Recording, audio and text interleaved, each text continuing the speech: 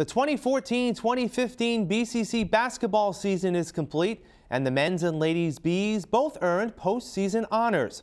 The women's team ended the season at 6-18 and lost in the first round of the Massachusetts and regional NJCAA tournaments. Coach Jenny Ozug says her team was able to succeed by overcoming multiple obstacles. We've had a number of games where we played with just 5 players and they played all 40 minutes. I'm proud of them on the court and off the court. This is my first year in 5 years that I didn't have anybody fail off, which is a success in its own to be able to play basketball and still keep your academics up. And I tell them all the time I'm proud of them. They battle every game till the last second. And that's all you can ask. Win or lose, that's all you can ask out of a player. The BCC men earned the top spot in their region during the regular season before falling in the finals of the Massachusetts tournament and the semifinals of the regional playoffs.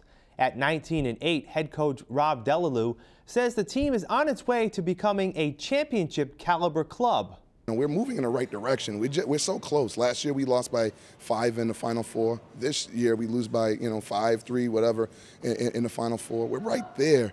It's just we have to somehow piece it together, and we need size. That's one thing. It's been evident in all of our playoff runs. We've probably been the best guard-oriented team in the league, I think, or at least one of the top couple. We just haven't been able to rebound and do the other little things that matter. The little gritty things really hurt us down the stretch today, and it's unfortunate. I feel sorry for the kids because I know they work hard. Both teams have experienced players returning next fall, which should make for an exciting 2015-2016 season.